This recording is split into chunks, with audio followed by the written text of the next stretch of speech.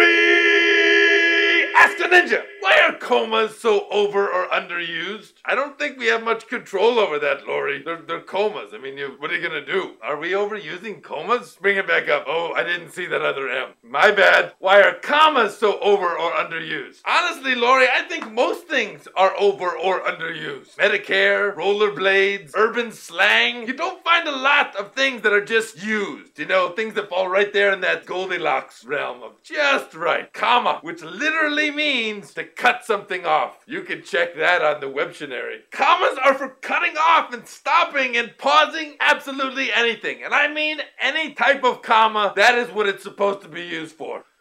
This is one comma that I have. It's a pretty good comma, and let me tell you, it is darn good at making things pause. So there's one time a bull carp was swimming at me. When a 2-ton horned fish is coming at you, you better be able to TiVo that program and fast forward through the scary parts, if you catch my drift. I don't think you can overuse the comma. Maybe if you start bringing it to the breakfast table, but honestly, do you know what's in that sugar bowl? I'm 2 Kill Sam. Hey-ya! Ow! I'm Groucho Marx. Or somebody from Eastern Europe. I'm in Dirty Dancing. Is this an episode of Whose Line Is It Anyway? You know what we need? A pause.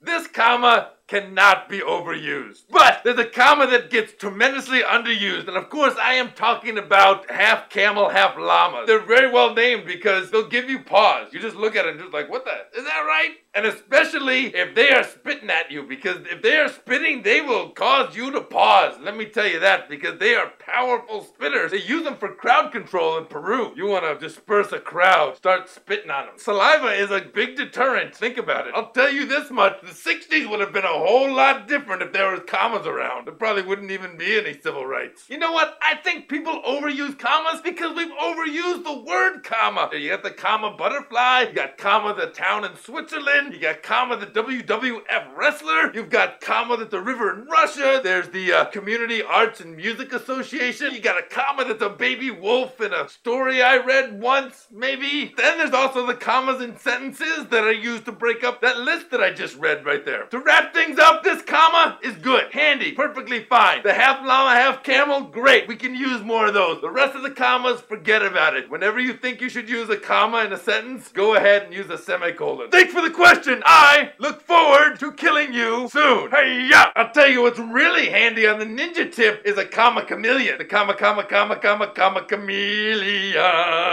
You furry and you have big toes, but where did you go? Those